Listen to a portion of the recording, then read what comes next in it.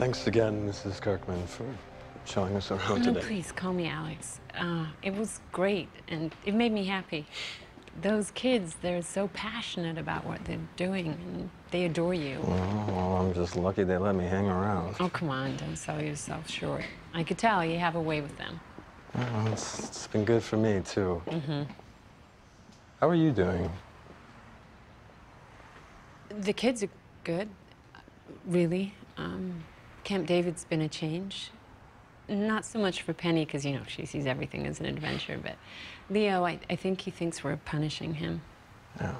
I know how hard it can be, you know, being a part of all this, and you didn't even sign up for it. Well, neither did you, but you seem to cope really well. I guess it's not easy for anyone, right? I used to want my kids to have extraordinary lives. And now I just want some semblance of ordinary, you know? Yeah. From my experience, kids can bounce back from a lot. What matters is that you stick together.